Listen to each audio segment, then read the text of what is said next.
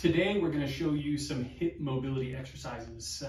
The hips get tight with a lot of people. Most of it is actually related to problems in the SI joints and the pelvis that we're helping with the chiropractic adjustments, but this is going to help to open up those hips and get a little better mobility in those as well. The first one, you're going to start laying on your back for both of these, and we're basically doing one movement and then we're going to do the opposite of that. The first one, I'm going to have you bring this leg up, we're going to cross the leg over, and we're creating basically what we call a figure four. And then you're just going to let this leg relax, and you can actually push down a little bit, either with your hand, or you can use the muscles on the side of your leg to push that knee down.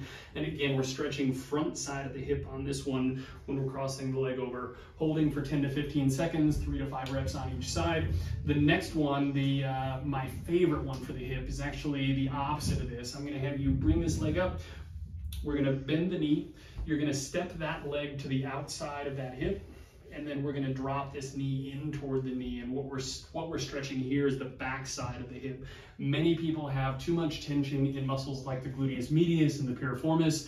This actually helps to stretch those very gently and helps to improve that mobility on the back side of the hip.